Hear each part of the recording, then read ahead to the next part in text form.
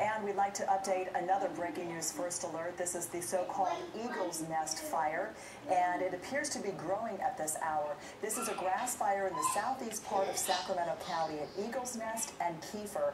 The access here is difficult, but there are no structures threatened. This is basically a grass fire. It is still not contained, and you're looking at the smoke that is still coming up right now from our Rancho Cordova sky camera. I had checked in earlier with our meteorologist, Mark Finan, on the wind conditions. Mark, you said fairly light out there.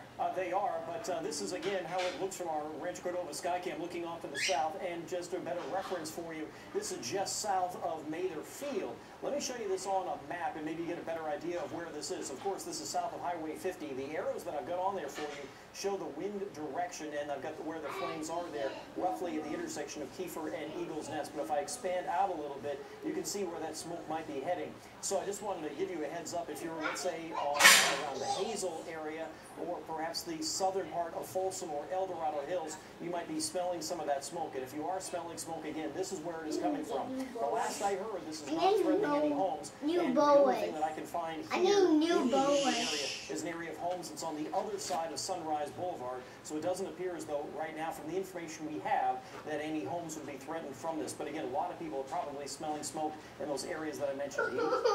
And Mark, we should also mention that's one reason they're using them. Let's give you a quick update now on our breaking news first alert. What's been called the Eagle's Nest fire is now contained to 25 acres, but from our Rancho Cordova sky camera, you can still see that smoke hanging above that fire. But the good news, no structures damaged, no injuries reported, and that fire now contained.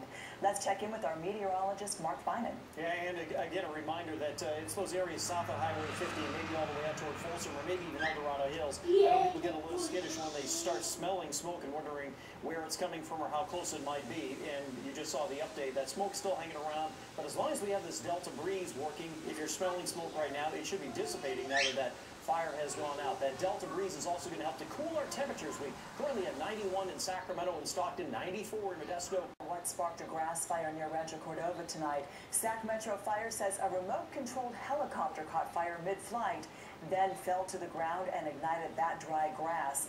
The fire spread to 59 acres, but no structures were damaged. And some